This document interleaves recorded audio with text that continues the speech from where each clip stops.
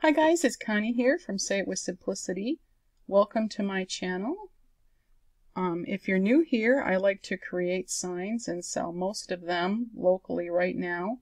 I also like to create designs which I use on many of my own projects. I sell designs in my Etsy shop and now on Creative Fabrica. I have a growing number of designs on my blog at sayitwithsimplicity.com, and I'll leave some links down in the description box so that you can check those out. But what I've shared mostly on my YouTube channel is what I'm learning about using creative design programs. And I occasionally share some projects, but most of the tutorials that I have are using Silhouette Studio to create designs. And what I wanted to share with you today is how you can create your own stencil designs in Silhouette Studio. On my blog, again, sayitwithsimplicity.com, I have a couple of stencil designs in that free SVG library. But you can make these in Silhouette Studio with fonts of your choosing, and then you can cut reusable stencils and make multiple projects without having to cut vinyl. And I especially like this option from the standpoint of that you're not throwing anything away. You can, you'll throw your stencil away maybe. Or you can make a number of signs with the same stencil, and you can see here's a stencil I actually cut out and used for the project here. And this is just a little Farm Fresh Pumpkins sign that I made. I didn't buy any special stencil fonts for this. I'm going to show you the technique, how I created those. And this is also a design that I drew and I made into a stencil. And if you go here, if you go to my blog, this is the little picture that you'll see where you can get that for immediate download. And this is the actual cut file. You can kind of see here if you put that over, that. This is about this little sign was about a 7.5 by 7.5 sign. And if I double click on this, you can see I have all my editing points and everything on that design. So that's my actual design that I cut with the Cameo. Now the stencil material that I used was this transparency film. Now this is a little bit old school, guys, but I have an overhead projector. Now I picked this up a long time ago, and now it's sort of sitting like a dinosaur in the corner, sort of a thing, but I had some transparency film that my son had purchased for me at a thrift store for using with that overhead projector, and I really haven't used any of it, and so I had that all, and I got this idea that I could use it to make some stencils. Now if you go to the blog, somewhere back around Valentine's Day, I made some little reusable stencils on some wooden heart cutouts that I made, and you can check that out if you want to go visit there. But I found that transparency film to be somewhat durable in creating reusable stencils. And this held up really well for 3 signs. I did end up bending this a little bit, and you can kind of see that it's sticking up there a little bit, but I did get some stencil spray now, and I'm going to actually try using this a couple more times to see how it works out. But I just think that it really helps speed up your process and your productivity if you can continue to use something over and over and not have to weed designs out of vinyl and, transfer them to your wood and then pull it all off after you're done painting and then weed out all your letters again and stuff. And so that's kind of why I wanted to get started at using the reusable stencils a little bit. So I'm just going to open up a new document here.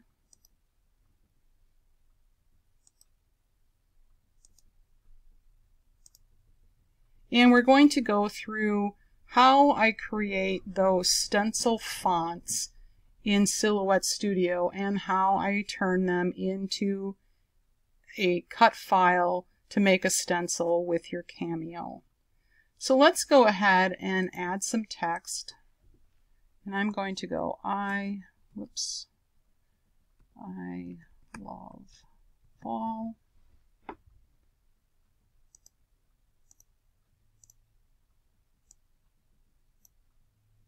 Let's resize that. And maybe I'm just going to put this onto like a piece of 1x2. So let's change our type style to something a little bit more fun, and I'm going to go to this You're My Type.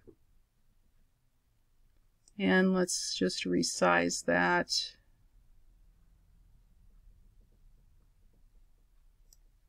I'm going to put that on a 1x2, which is going to be about 1.75. And this is going to be a little shelf sitter sign.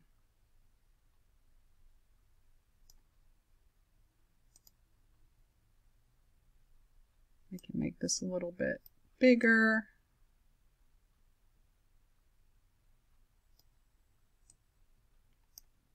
Let's just sort of center that up to see what it looks like. And maybe I made it a little bit too big.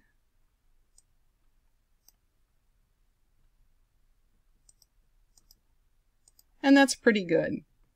So I'm going to move my little rectangle away, and now this is, if this was actually a 1x2, so I would cut my 1x2 to about roughly 9 inches, and of course, you know, it's already going to be that 1.75 height, and that would make a cute, like I said, shelf sitter sign. So let's zoom in on this and see what we have going on here. First, I'm going to convert this to path, and I'm going to make a compound path. Now once you've made a compound path, you can point edit this, and that's what I'm looking for here. And I'm going to show you like 3 different ways that I use different tools in Studio so that you don't have to just use one particular way. Now, you don't necessarily have to bridge the eye here, so I'm just going to leave that one. And I'm going to grab the knife tool.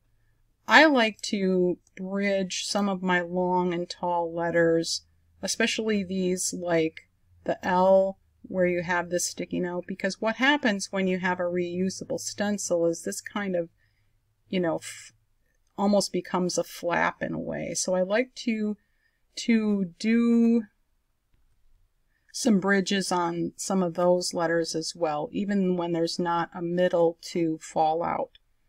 So let's go ahead, and I'm going to take my knife tool and I'm going to slice, and see what happens is it's sliced already. So I'm going to go back and I'm going to uncheck that auto apply. And now let's hold down the shift key, make a straight line down with the knife, and you can change your knife thickness with your line style panel, and let's bump that up to a, let's do 5. And now you can see that you have a thicker knife, and I'm going to just sort of line that up right against my letter there and click apply.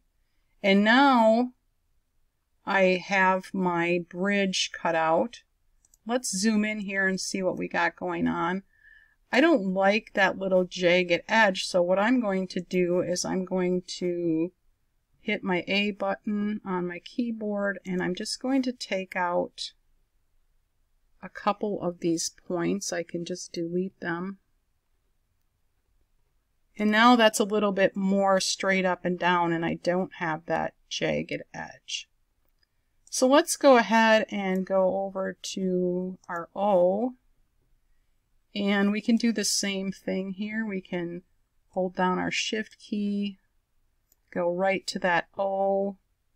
You know, right now you can't see your centering tools because the knife tool is active. So, but you can still go ahead and you can go to select both of these with your mouse and go to Object, Object, Align, Center. And that'll bring that knife into the center here. And now you can go ahead, click off of that, select your knife, and make that into a, let's see, what did we use? Did we use 5? Make that into a 5, click Apply, and now you have that same cutout out of your O. Let's go ahead and continue on, but let's try another way to make those bridges. So I'm going to make a rectangle here, and I'm going to make my width of my rectangle, well, it's already at 0.49, but let's go 0.05.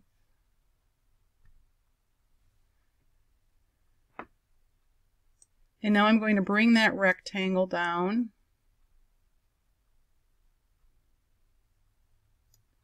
And I'm going to mouse over both of these. And I'm going to go to Object, Modify, Subtract. And now that takes that rectangle away and bridges that letter. And I can go here again, and if I want to remove any points, I can. And let's do that same thing on another one.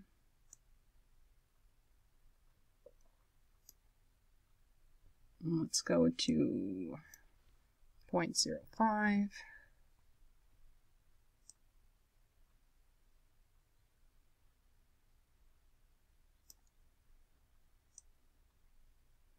Mouse over both, Object, Modify, Subtract, and there again, if you wanted to clean some of this up, you could do that. Let's just leave that for now. I want to go over here to the A, because the A is the place where you're going to have this middle that's going to fall out of your stencil if you don't bridge that. And another way that you can go ahead and do that is go to make a line, and I'm just going to bring my line down at that same angle right there on my A. And now I can use that line style panel, 0.05, or, okay, sorry guys, let's go to 5 points, that's what it is.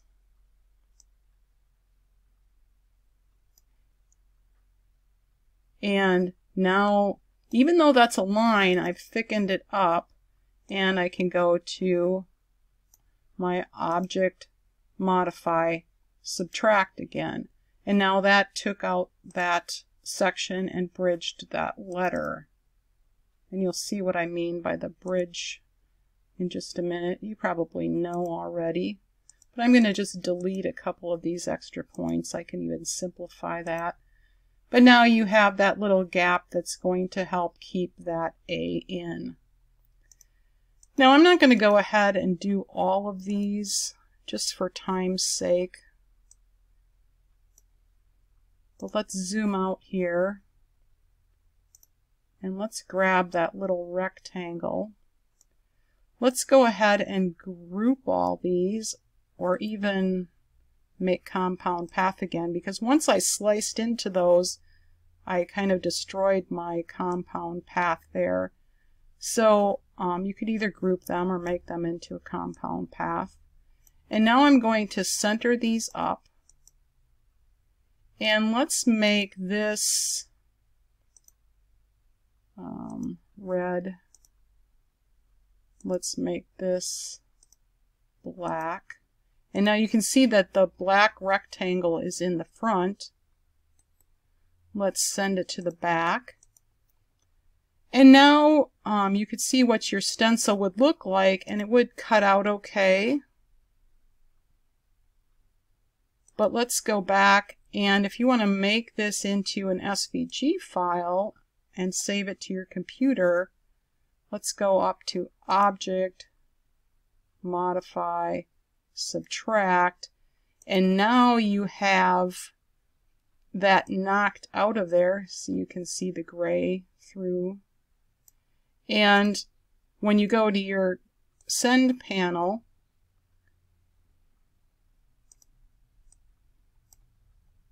you'll have your little bridged designs in there that will cut out with the rest of your file. And now when you save this to your computer, you'll actually be saving your little stencil cut file instead of just the text. Now you can bridge your script fonts as well. I'm going to go to my other screen here. And I'm going to bring in, this is opened up in Inkscape. And this is actually a stencil that I made for a class that I taught back in January, I think it was. And you can see where I bridged.